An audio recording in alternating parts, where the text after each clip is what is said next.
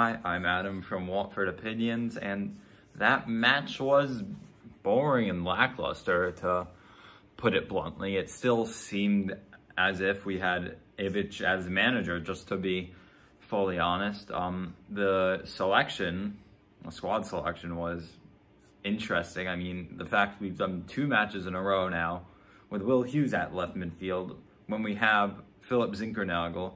I don't know what's happened to Ken Sema, but still, we have Will Hughes in the left side of the midfield. When we have a very versatile, talented winger on the bench, that just doesn't make sense to me, and it didn't work last match, so thinking it would work this match didn't make much sense. Now, Hughes did perform decently before he was moved centrally once Zinkernagel finally came on, but at the end of the day, it just doesn't really seem to make sense to me. Andre Gray, I want to see the clips of training, because I don't know what he's done to keep taking João Pedro's starting spot.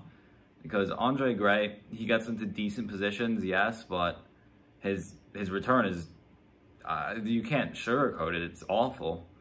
I mean, and it doesn't really seem like there's any signs of that improving, so I don't know why Xisco is starting Gray over Pedro. On Twitter, I've seen people saying, what if Xisco doesn't actually make the team sheet? I doubt that's true, but it would explain some things for sure. I mean, overall, Watford, we were the better performers in the match, and if anyone was going to grab a winner, it would have been us. But the clinicality just wasn't there. As I said, it kind of felt like Ivic was still in charge. And that being said, the pitch was a bit poor, but you can't blame the pitch, obviously, especially considering the amount of chances we had, the number of shots we had, the possession we had, regardless of how the pitch is. If we can't find the back of the net once against Millwall with the performance we were putting in, then something's got to change. And whether that be Xisco's tactics, because it still doesn't seem like we're getting that true attacking football that we've been promised the entire season, first under Ivic and now under Xisco, but that philosophy still hasn't really come into play yet. So, I mean, I personally still don't believe it is necessary to have a quote-unquote prolific striker in order to be promoted. As in West Brom last season, they were promoted and their 2 top scorers had 10 goals each. Dini and Pedro were both on 6. Like, imagine them both scoring 4 more times and us getting promoted. Like, we don't need a prolific goal scorer per se, but the way things are going, it seems like we kind of do need some sort of prolific goal scorer to really set us apart and make sure that our success is sustainable, because we haven't really been blowing teams out of the water at all. We've been grinding out results. And yes, right now we are 2nd place. That of course, other teams around us have games in hand. So I think if everyone wins that game in hand, we drop down to 5th. But still, like, we're healthily in the playoff spots, and automatic promotion is still in our sights. So it's not to say that we're in a bad situation right now. Like, no, a draw, it could be worse than a draw. It could be a loss. So a point is a point away regardless. So the season is still going well. It's still, I'm pretty sure we've still started this season better than we did the 2014-15 campaign.